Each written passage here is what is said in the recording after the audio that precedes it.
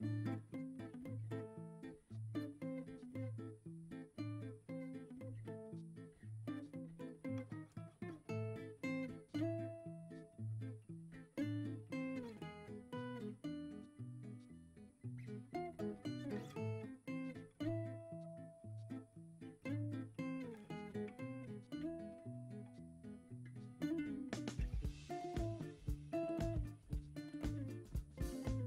communication scholar applied the concept of diffusion to innovations and named the theory Diffusion of Innovations.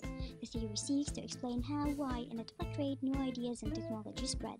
He popularized the theory in his book Diffusion of Innovations, which was first published in 1962. But who was Everett Rogers?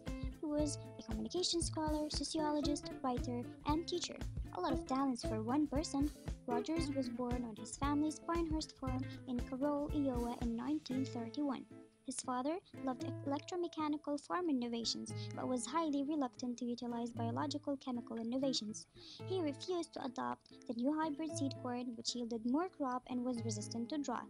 Although he did adopt it after the Iowa drought in 1936, after he sowed the resistant hybrid corn in his neighbor's farm standing still, while his crop just wilted.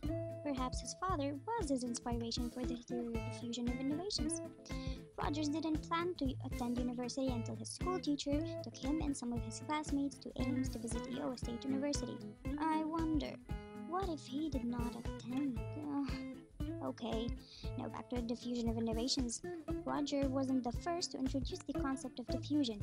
It was first studied by the French sociologist Gabriel Trade and German and Austrian anthropologists and geographers such as Frederick Ratzel and Leo Frobenius. Believe it or not, but the study took off in the subfield of rural sociology in the Midwestern United States in the 1920s and 1930s. Because of rapid advancements in agricultural technology, Ryan and Gross decided to study the adoption of a hybrid corn seed in Iowa and created a distinct paradigm for diffusion. Since then, the theory has been applied in numerous contexts like medical sociology, communications, marketing, and many others. What did Rogers do then?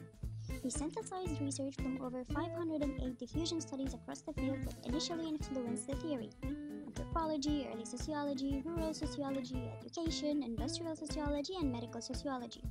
Using his synthesis, Rogers produced a theory of the adoption of innovations among individuals and organizations. So, Rogers argues that diffusion is the process by which an innovation is communicated over time among the participants in a social system. He proposed that four main elements influence the spread of a new idea: the innovation itself, communication channels, time, and a social system. Now, innovations are a broad category relative to the current knowledge of the analyzed unit. Any idea, practice, or object that is perceived new by an individual or individuals could be considered an innovation available for study. Adopters are the minimal unit of analysis. In most studies, they are individuals, but they can possibly be organizations, clusters within social networks, or even countries. Communication channels allow the transfer of information from one unit to the other. For the diffusion to occur, there must be established communication patterns or capabilities between parties as a minimum. Time. Time is essential for innovations to be adopted. Very rarely are they adopted instantaneously.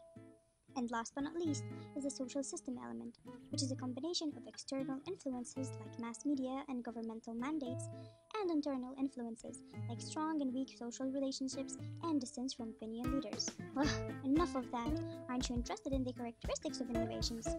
Some of the most common characteristics among studies are relative advantage, or the perceived use gained by the innovation relative to current tools, how compatible an innovation is with pre-existing systems, the level of difficulty or complexity in learning to use it, the trainability and testability of the innovation, the potential of reinvention, and the observed effects.